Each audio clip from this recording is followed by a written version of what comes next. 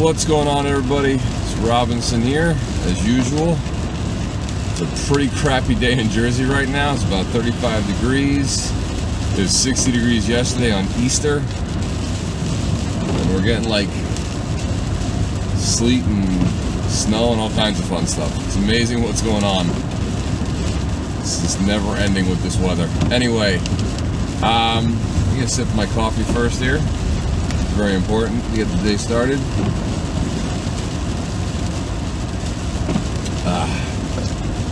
Gotta look up. I know I've been doing these vlogs week to week for this secret prep, but I think I've kind of fallen a little bit behind. So I'm not sure where I left off, but I'm going to try to remember where I did and go from there and give you a lot of information along the way. So a little while back, I was finished off my weight at 178.5.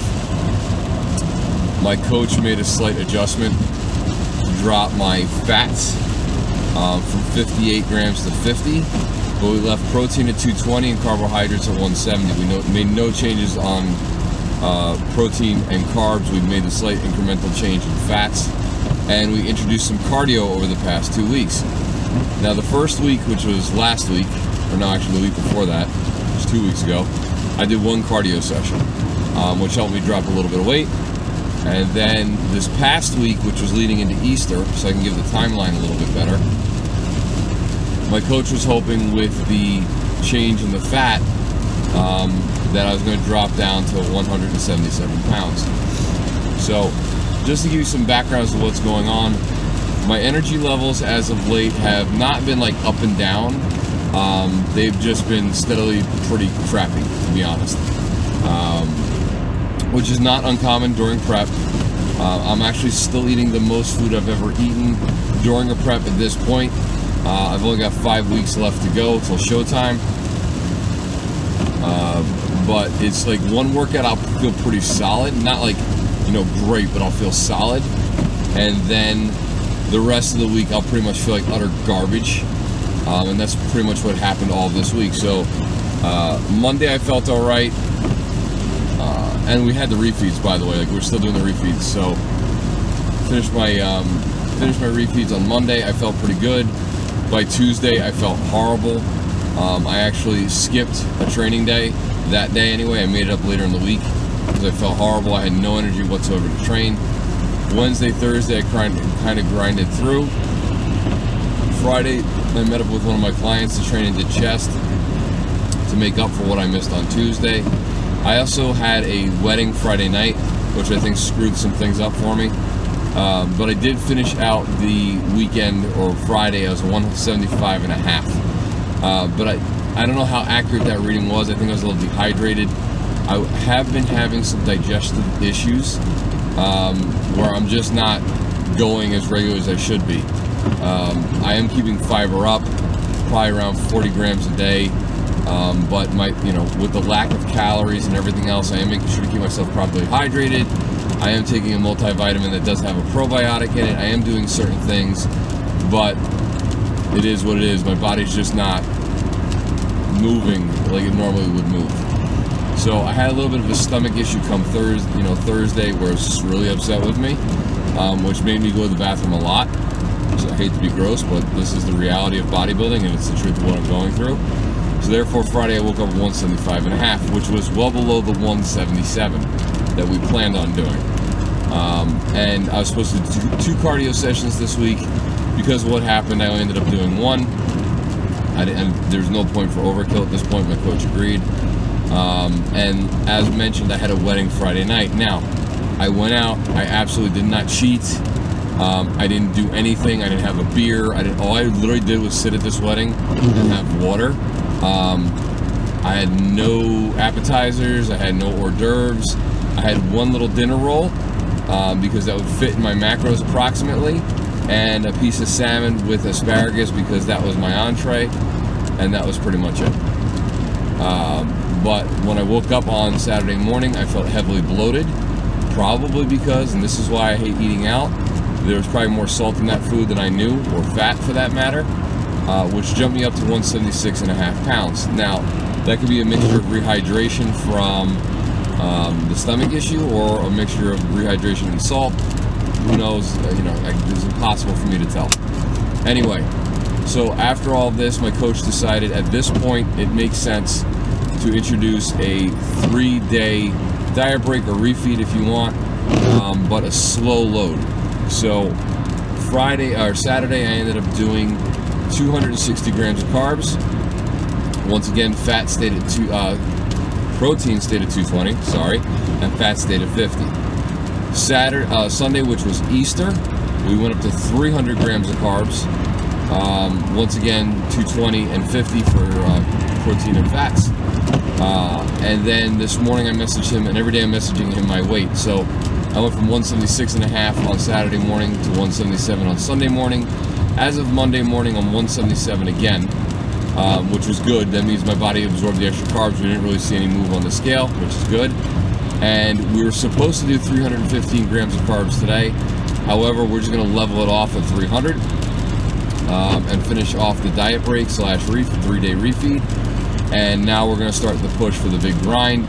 We're going to probably drop carbohydrates again this week. I'm waiting for him to confirm which way he wants to go, because I have been at 170, but we'll see. And cardio, I know, as far as I can tell, is going to be 2 times this week, about 20 to 25 minutes at the miss. With all this going on, my conditioning is great. I'm definitely the biggest, fullest, most complete in terms of musculature I think I've ever been. Some of the assets I have, which are my chest, my shoulders, my arms, I think are even better.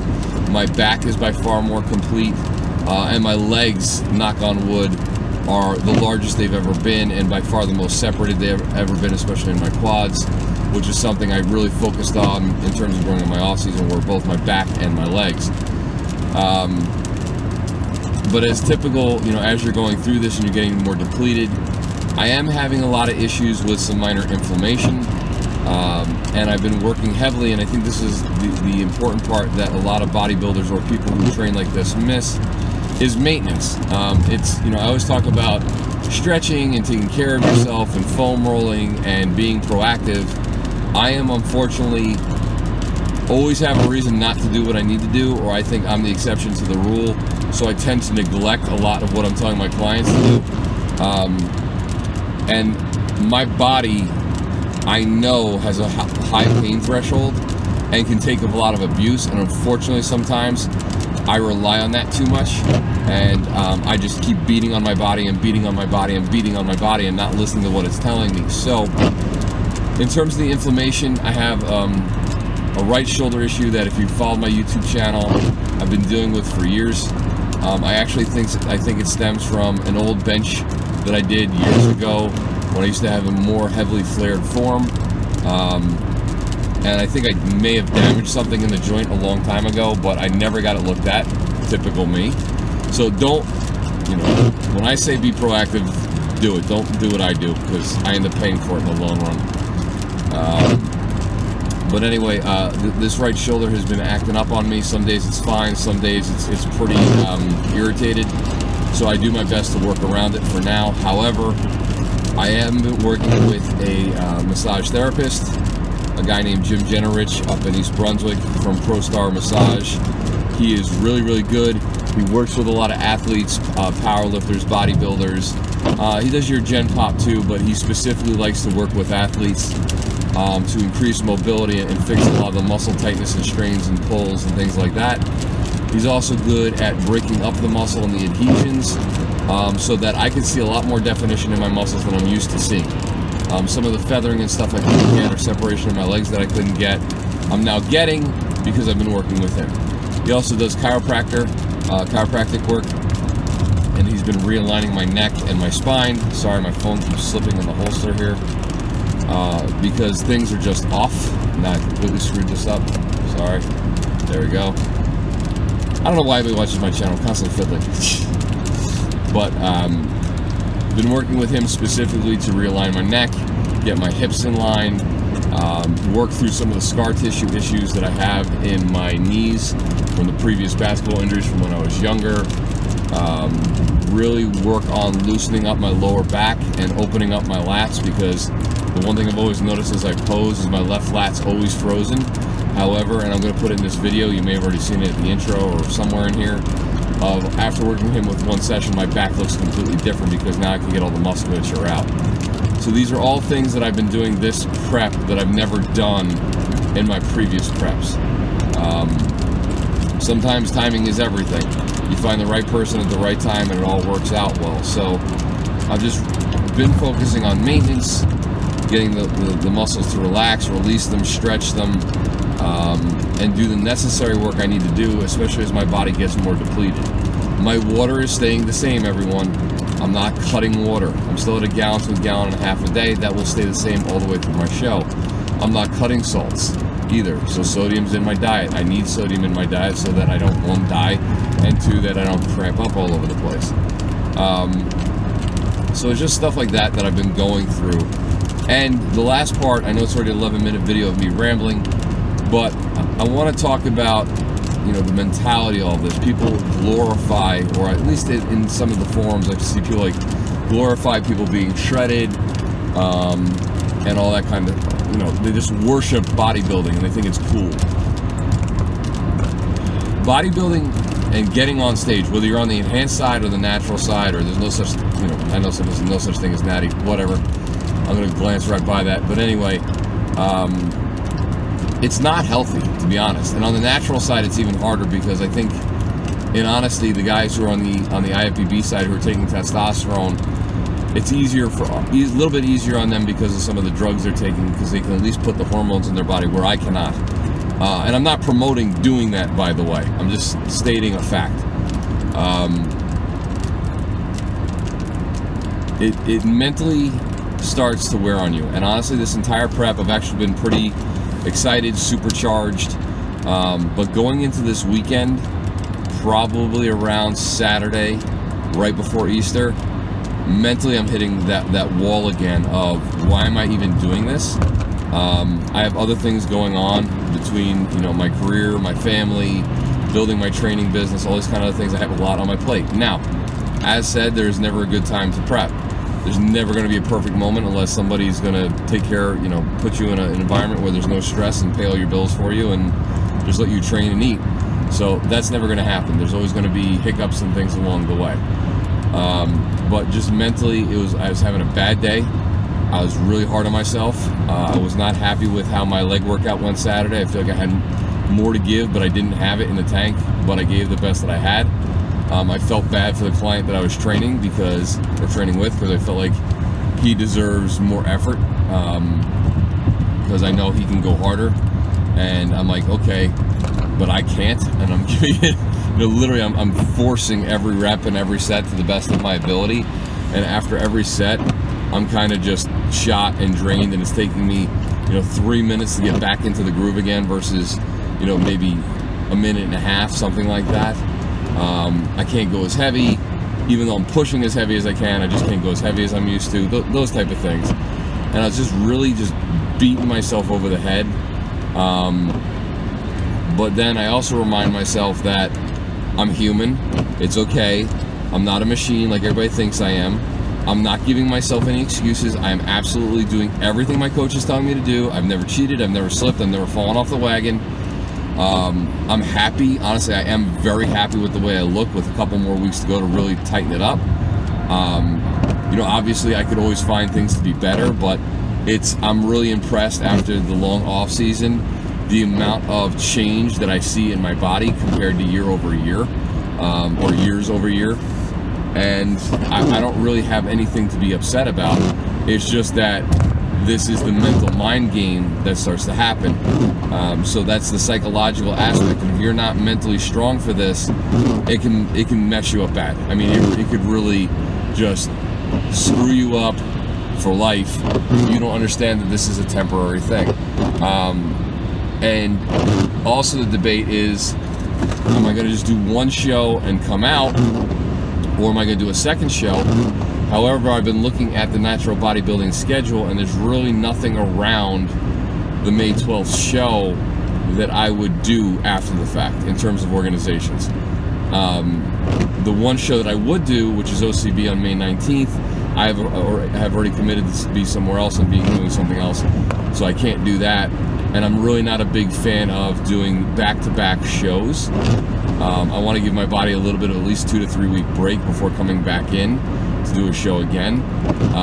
So now it's going to be a matter if I can find another show within a reasonable amount of time, or am I going to really hold out, maybe do a small diet break and see if I can hold everything till August. That's a very, very long time, and I'm not sure I'm willing to do that.